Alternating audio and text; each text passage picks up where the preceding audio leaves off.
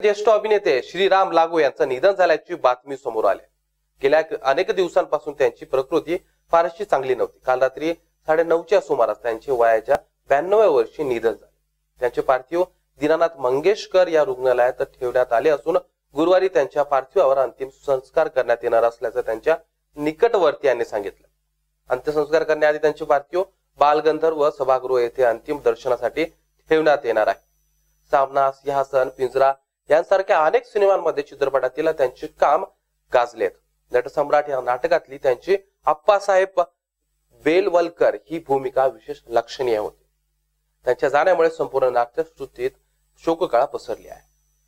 Doctor Shriram लागू यांचा जन्म 16 नोव्हेंबर 1927 रोजी सातारा येथे झाला होता।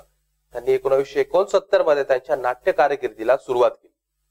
डॉक्टर लागू यांनी नाट्य क्षेत्र आणि सिने क्षेत्रात त्यांच्या अभिनयामुळे वेगळा ठसा उमटवला होता।